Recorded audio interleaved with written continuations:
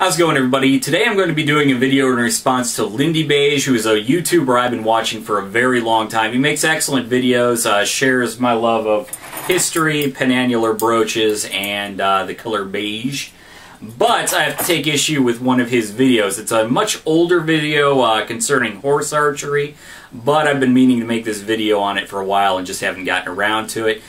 He deals with history starting about the Bronze Age, going all the way up till, I believe, the 30 Years' War. You'd have to ask him exactly where his area of interest is. But mine has some overlap with his. I would say earliest I'm interested in is late 15th century, right when pistols and muskets, arquebuses, start to come into use. And going all the way up through the 30 Years' War till all the way up to probably about World War I is when I start losing interest again.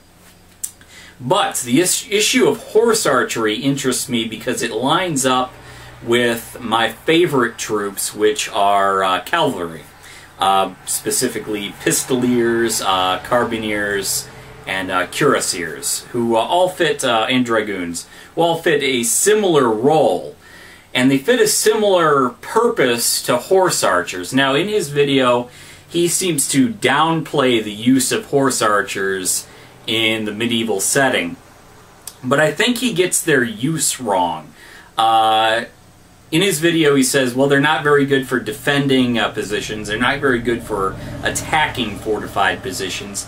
But that's not really what they were used for. No one would consider them to be used for. He also says that they wouldn't be very good for attacking heavy infantry, which I don't believe is true at all. That's probably actually what they would be used for.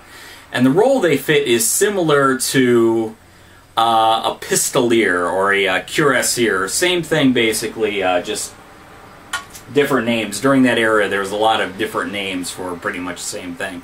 And they would have been armed with two of these. This is actually a Harper's Ferry, a much later gun. I do have a heavy dragoon pistol on order, but we're going to go ahead and pretend that this is a better pistol than it actually is. And they would be armed with two pistols, much longer, more than likely depending on the country, and it would have been wheel lock. But they would ride in early tactics, it would be to do a carousel sort of thing. They would actually ride around, fire off both pistols. And the idea was to open up a gap in the probably pike lines in order for them to charge in as heavy cavalry. They wouldn't just be firing off their guns, okay, then go back and reload. They would only do that if they could not disrupt the enemy lines enough to run in a charge. Later on, they abandoned that tactic, and what they would actually do is they would run in, I believe it was about 20 yards, fire their first pistol, either drop it on a lanyard or holster it, draw their next one, fire that at a very close range, and then draw their sword and continue the charge in, which must have been the most terrifying thing you could ever ask your soldiers to do, because even if you had not disrupted the line, you were already dedicated to the charge, so you're going to die. But it served absolutely a integral role, and it did not get taken over really until Gustavus Adolphus adopted artillery in the 30 Years' War. Instead of using cavalry so much as it had been before, he used artillery to disrupt the lines. But before that, you actually had troops called pistoliers or cuirassiers, although that name goes on to mean a number of different things, who would wear breastplates and full armor, full like knightly armor. The breastplates would be rated to take a musket round directly to the chest. Their back plates would be rated to take a pistol round directly to the chest. And their entire point was to run in, disrupt the lines, and then charge in as heavy cavalry. Now, what they could also do is dismount and walk in as heavy infantry. Or, in the case of carbineers, they could actually fill the role of a musketeer.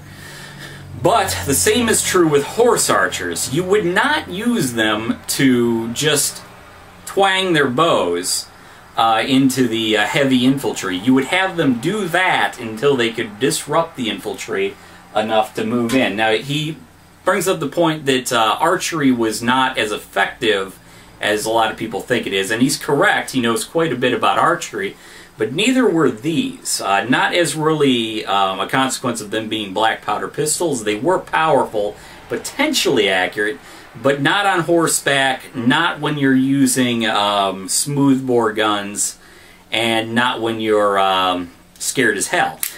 So when you're firing off these rounds, it would literally be from like 10 feet away, and you would not be aiming for individuals, you would be aiming for the crowd. These were not terribly effective. The entire point of these were to disrupt the enemy, cause enough chaos to be able to make the charge effective against the pikes. And more than likely, the archers, who were in full armor, in most cases in terms of heavy horse archery, full armor and carrying swords and sometimes even shields, would just disrupt the enemy enough to ride in, and that seems to be the case in historically what they would do. Light horse archers normally traveled with heavy horse archers, or heavy cavalry as well, so they would disrupt enough for them to run in.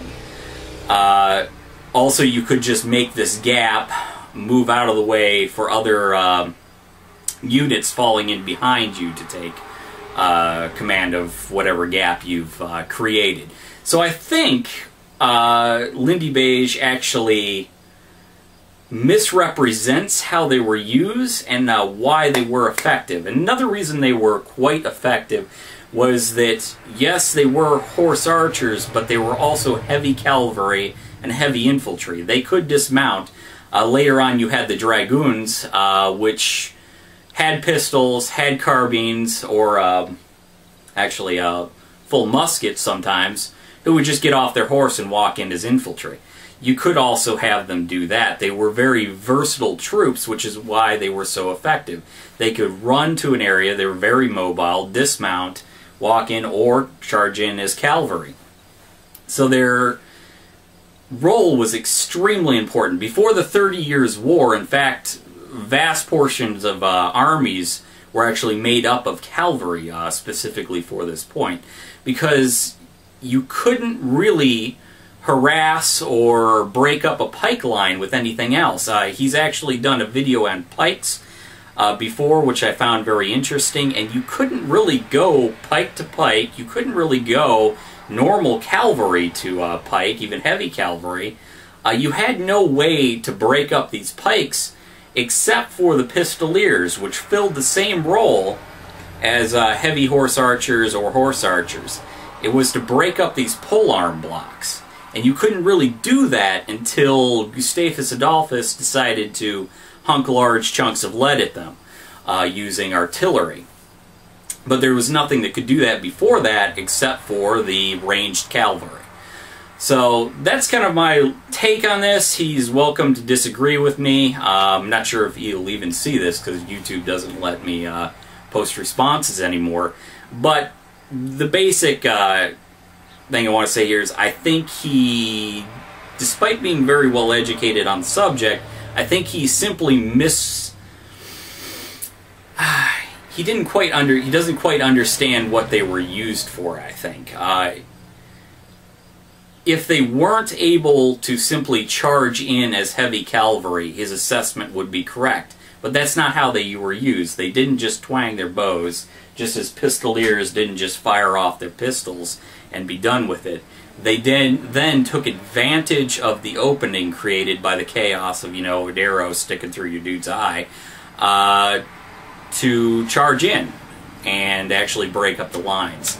So if you don't break up the lines, if you don't break up the pike walls or the halberds or whatever they used earlier on, you really can't do much to a military unit unless you're able to break them up.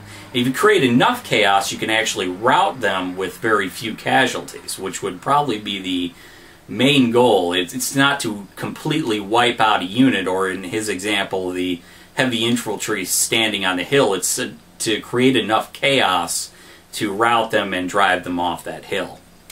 So that's how they were used. Yes, they could not be used as a defensive unit. No, they couldn't take fortifications, but that's not what they were for. They could dismount their horses, they could walk in as heavy infantry or light infantry and take the fortification that way, and they could get there faster than other troops and take it by surprise possibly. But yes, as simply horse archers, they are not going to be able to take that fortification, but that's not how they were used. So that's basically my little video here. Disagree with me if you like.